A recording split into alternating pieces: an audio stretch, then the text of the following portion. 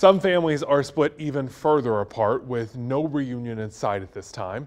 WI News 2's Avery Powell spoke with one woman trying to help her sister from an ocean away.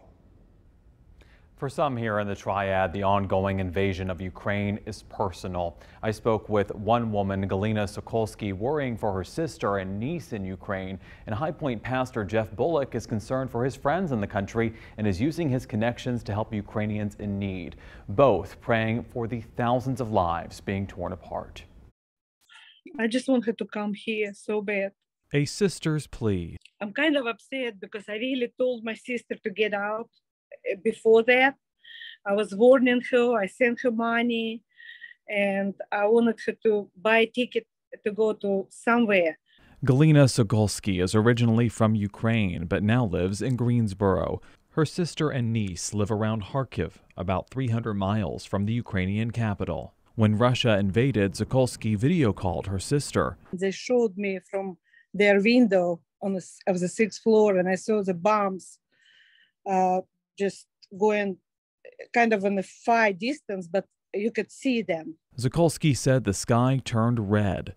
It wasn't red because of the sun coming up, but it was just red because of the fire everywhere. Her sister sending her this video as she sheltered in a cold subway station. When they came home, it was kind of a little bit better, but I heard the terror.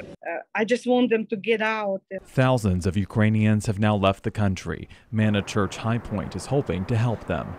Our church and our contacts there are working with NGOs and anyone and everyone they can to house, to provide facilities for Ukrainians. Pastor Jeff Bullock lived in Eastern Europe for 15 years, helping to set up churches in Ukraine and Poland. Both our churches actually have facilities and they're housing refugees in their churches, providing food and clothing, and it's not like they were able to pack up their cars. They just kind of took what they had and they got out. With friends in the country, it's also personal for Bullock.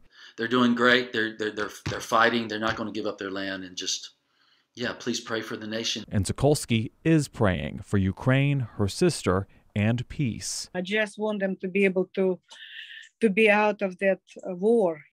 Manna Church is accepting donations to help in their efforts. We'll have more information about how you can help at WFMYnews2.com.